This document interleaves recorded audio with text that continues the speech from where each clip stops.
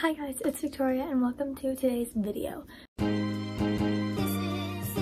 So in this video, as you've already seen from the title, this is going to be like all about what I did to my ankles, that kind of stuff. Well, just the one ankle, but what I did twice. So yeah, I think I've only really mentioned it on my vlog channel that like I messed up my ankle a couple weeks ago. But yeah, so we're just gonna go ahead and get straight into it. So I have it all written down, that's why I'm like looking down here because I have it on my computer. But I'm just gonna start off with the first time. So the first time was in September of 2018. So like they were almost exactly a year apart. And basically how I did it was I was playing volleyball. Like we were at a game and we were just warming up, like it wasn't even the game yet. And I was a setter, so I was like setting, like we were practicing and stuff like that. And the coach was like, she's like, oh, like use your legs a little bit more. And literally, like, so they threw the ball to me and I went to set it, and I like squatted down and my ankle just gave out, like, because I've always had like kind of weak ankles and stuff like that. And yeah, so they just kind of gave out and I fell on the ground and I just started sobbing. And then I had to get picked up and carried to the bench, and then I was sitting there for a while, and then I left when we went to the second match, and I went to the doctor. And so they did x-rays and stuff, and it was just a sprain. But the issue with sprains are they heal a lot slower because there's not as much blood flow to your, or not blood flow, but like there's not as many blood vessels in your like tendons and ligaments and stuff. And so like in a break it would heal faster, but in a sprain, when it's like your tendons and ligaments and muscles, heals a lot slower. So yeah, so I was out the whole volleyball season. But then I went to another doctor. So like they told me to be on crutches for just a week and then I should be fine whenever I went to the ER. But a week had come around and I still couldn't put any weight on it at all, and I was like, this is an issue. So then we went to like my regular doctor, and he was like, no, there's no way you're like gonna be off crutches. So I was on them for another week before I transitioned into a boot. But he told me that I had a high ankle sprain and a medial ankle sprain. And the most common ankle sprain is a lateral one. And okay, here, let me show you. Your lateral sprain would be right here. But I had a high sprain, which is here, and, sorry, it burped, and in here. So, yeah. Which means that I rolled it inside, which I don't know how I did that, but that's what happened. That is also like the least common way to roll your ankle too. I don't know how I did that standing straight up. I'm still trying to figure it out. And also the medial is what takes the longest to heal. So good for me, you know? So yeah.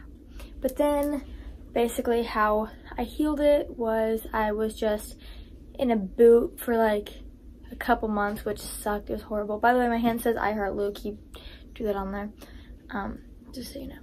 And yeah, so I was in a boot for like a couple months, and then I went to a brace, and then I went to a like ankle specialist, and he just told me that I was weak and stuff like that. He also told me to go to physical therapy, but I went to physical therapy for my shoulder before and it didn't do anything. So we were like, okay, I'm not going to this. I don't need to. So I didn't do that. But yeah. So it was still like, it still hurt and it never like completely really healed, but I just kind of let it go. And then for the second time, which was a few weeks ago, I was leaving Luke's house and my car was parked on a curb, and like the driver's side, like so the side I would get in, was on the curb. And so I was like going to step into my car and it was farther from the curb than I thought it was, so I like my foot slid down and twisted and it made like such a nasty noise. But yeah, so then I was like driving home and my cruise is broken in my car. So I had to like press the pedal the whole time and it was miserable. I was literally like crying. It was so bad. It hurt so bad. So then the next day I had marching band in the morning before school. So I went to marching band. I was trying to march. I literally could not walk and I was trying to march and it was just awful. And I was in so much pain that like I just like couldn't bear it. So then I texted my mom and I was like, can I just go home? Like school hasn't started yet. Can I just leave? And she was like, yeah, that's fine. And cause she like knew about it. I told her about it already. And so went home and then I ended up going to the doctor and I was like limping around. I was in a lot of pain, but I like didn't want to be on crutches, so I was just limping around. And when I went to the doctor, they did x-rays and I was supposed to go back for another x-ray the week after. I never did that though, because I knew what I was doing. I've had to deal with it before, so I just healed it by myself. But they did my x-ray, but there was too much soft tissue swelling for them to know if it was really broken or not, but they just treated it as a sprain, which would be treated the same as a fracture anyway. So it really didn't matter. They put me in a boot and told me to stay on crutches for 3 days and then test weight bearing. So I really only used the crutches for like 2 days and then I went, just to like give it a break, and then I went just straight into using the boot. And I never went back, but I'll just tell you how I healed it myself because I was like, okay, I don't need to go back, it's fine.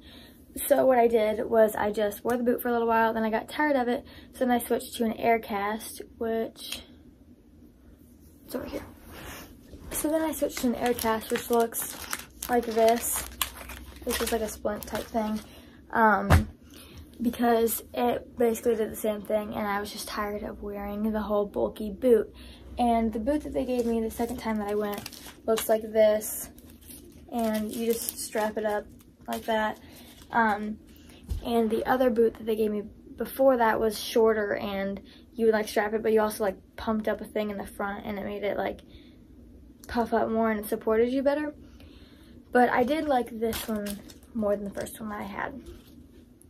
But anyway, so that's how I healed it, and then eventually I just stopped wearing the ankle brace because I was tired of it.